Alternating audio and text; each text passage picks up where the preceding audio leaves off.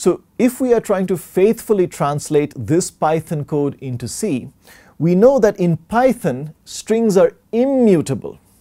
And this particular statement takes that immutable string, makes it into lowercase, which does not modify the original string. Remember, the original string is immutable.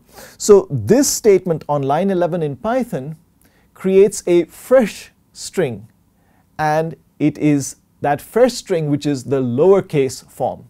So this is not a faithful translation of the Python code. It is modifying the given string, and perhaps that is not what we should be doing. Perhaps we should ask our client if it's okay to modify the string. But in this case, let us assume that it is not okay, in which case we cannot do this. Now notice that this error can creep in quite easily. We can help ourselves a little bit if, when we are writing this C function, if we add this special keyword called const. This reminds us as programmers that this word that is given should not be modified. Remember, in C, it is sometimes possible to modify the given string. So if instead of just saying car star word, we say const car star word, that is a reminder to ourselves as programmers that the data in the string word should not be modified. It must remain a constant.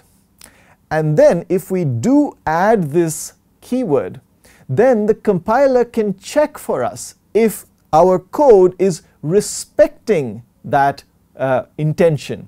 And here you can see on line 13, we actually get a syntax error.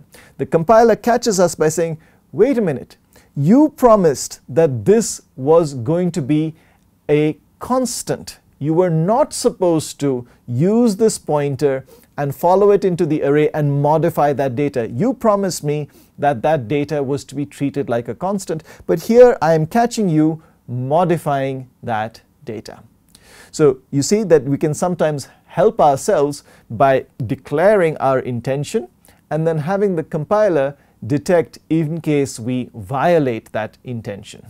So this is a good habit to use when our function is not supposed to modify the data in the given string or in the given array.